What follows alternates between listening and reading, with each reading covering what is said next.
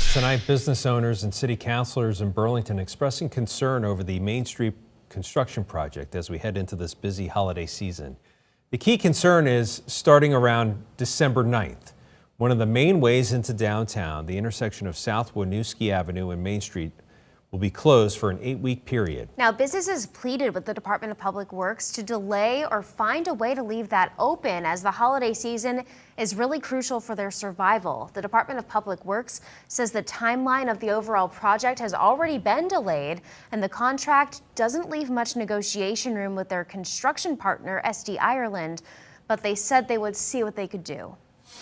Contractor needs to proceed with this project through the holiday season in order to complete the bypass work within this 12-month window.